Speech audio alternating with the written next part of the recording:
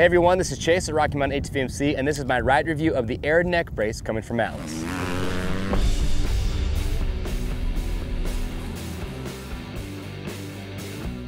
All right everyone, so today I just want to give you a quick ride review of this Air neck brace coming from Atlas. Now I know in the world of neck braces, we carry a lot of different options at Rocky Mountain. If you want to learn all the specs, everything about this neck brace, you can watch our product spotlight.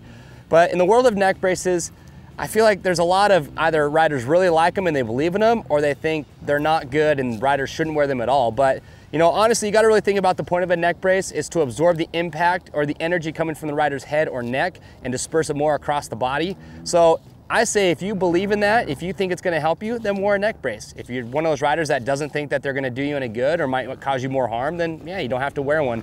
But I think with a lot of riders, they like the idea of wearing a neck brace, but yeah, they're a big investment. They cost a lot of money.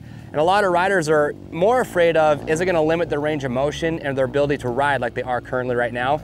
And so I want to try a few out. And to give you a little background history on this, I had a pretty good crash at Glen Helen not too long ago, and I injured my neck. My neck was pretty dang sore for a while, and I had that question lingering in the back of my mind, what if I was wearing a neck brace? Would my neck have been injured, or would it be as bad as it is? So I said, you know what, I'm gonna try a few out. So I've been riding out in this Atlas Air for a while, and I can tell you that overall, once you have it on, it doesn't limit my range of motion. I can see everything that I saw before on the track. The only time that I ever even notice that I'm wearing the neck brace is honestly when I'm off the bike just walking around. Because in the riding position, you have all that space between your neck brace and your helmet where I don't even notice it, to be honest with you. They're nice and low profile now, so they sit close to the rider's body. It doesn't interfere with me whatsoever. The only thing that I notice when I'm riding sometimes is the back of the neck brace will come up and hit me in the back of the helmet. So that's happened a couple times, but to me, it's not a big deal. After a while, I forget that's even happening. But overall, super low profile. And yeah, it's a comfort thing. After riding with it for a while now, if I don't wear it, I almost feel like I'm missing something. I'm missing a piece of safety gear. So if you are thinking of investing in a neck brace, I can tell you right now, the Air is low profile, it's super comfortable. Make sure when you do get it, it does have some adjustability. It's really important with these that you want to make sure that you have it fit correctly. That's going to give you the best performance possible. Honestly, my only gripes with the neck brace is, one, you just got to be careful what roost deflector you're wearing. So you want to make sure that your roost deflector is going to be neck brace compatible to make sure you get good fitment. So for me, I just have an EVS under the jersey roost deflector, super low profile. So I didn't have any issues, but I could see it being an issue there. And also with the strap system, it works well. You want to make sure, I know there are some riders who wear the neck brace without their strap system that comes included. I didn't like that at all. I felt like it was just too loose, it floated around.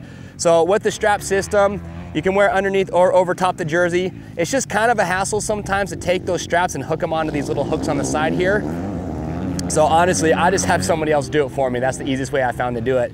But overall, those are the only things negative that I could even say about the brace. As far as fitment goes, super comfortable. Like I said, low profile.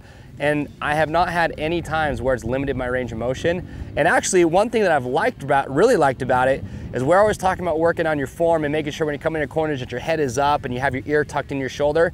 What I've actually noticed that I enjoy about the brace is that when I lean my head over and I have my ear tucked to my shoulder, when a helmet contacts the neck brace, that is an indicator for me that I'm in the correct riding position. So I've actually used it to my advantage in that sense. So I would just say, if you guys are interested in a neck brace, more specifically the Air neck brace from Atlas, super comfortable, low profile. If you're worried about range of motion, I don't think you need to be concerned with that. I've worn this with 4 different helmets. I've worn it with the Fox V3, the redesign SE4, Bell Moto 9 Carbon Flex, and the 60 ATR2. And all those helmets haven't had any issues with any of those as far as range of motion goes. So if you guys have any questions, if you want some more feedback from me, leave your questions or comments below. We'll get those answered. And to pick one up, it's real simple. Just click on the link at the end of this video. Remember, we have a spotlight where I talk about it in full detail. We even have a buyer's guide where I put all the neck braces that we carry at Rocky Mountain. We go through and we talk about all the individual unique features of each neck brace. So if you're not sure which neck brace you want, watch the video. It's really gonna help you out. But that's it. Remember guys, ship for free over 75 bucks.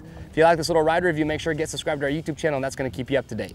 I'm Chase, we'll see you on the trails.